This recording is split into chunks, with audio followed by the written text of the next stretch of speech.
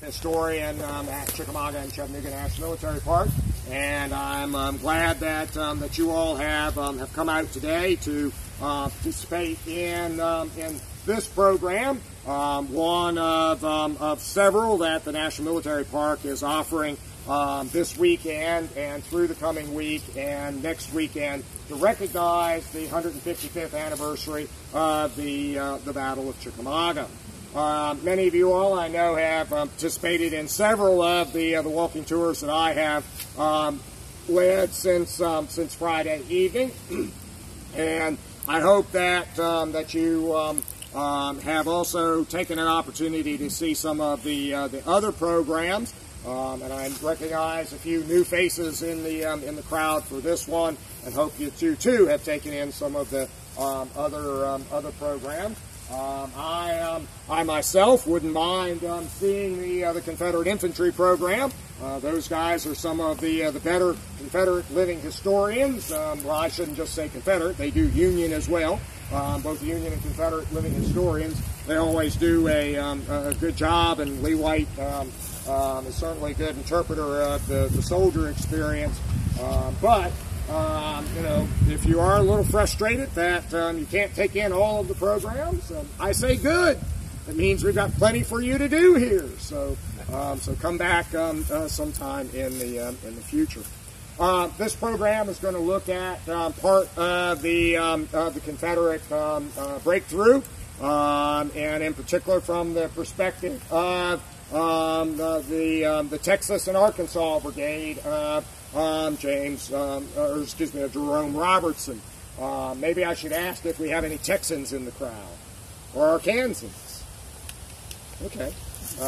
Normally I have to ask that about Texans because I'm about to say something disparaging about the Lone Star State.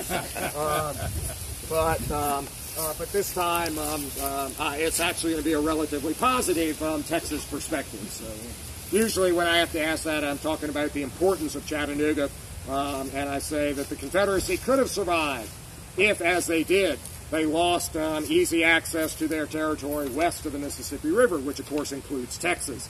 And Texans generally don't like that interpretation. So, but anyway, what we're going to do is we're going to walk from here and join the Confederate attack. We'll start out walking. Probably since the shortest distance between 2 points is a straight line, probably right across the grass here. And then we'll be partly on the paved road, on the shoulder of the Lafayette Road, some additional paved road, and then we'll transition to trails as we follow the Texas Brigade in their forward movements. A lot of times you talk about open woods. Is this what you're talking about? This is actually too open, but yes, and we should see. We'll actually, if I remember, we will walk through a place where we have a very good open woods atmosphere. Now we've not been able to achieve that by open range grazing of cows, horses, pigs, sheep, and goats as much as I would like to, or by fire, but by other means, mechanical means and chemical means. But we will go through an area where we have reduced the understory vegetation to something very close to what it was at the time of the battle. As you look into the woods here, you start seeing a little bit of that here. In fact, you can see the dire field through the trees there. And that's more than 100 yards through. If we went over where the woods really begin, that is well more than 100 yards through the woods. So that starts to be the kind of open woods that would have characterized the battle. All right, let's set out.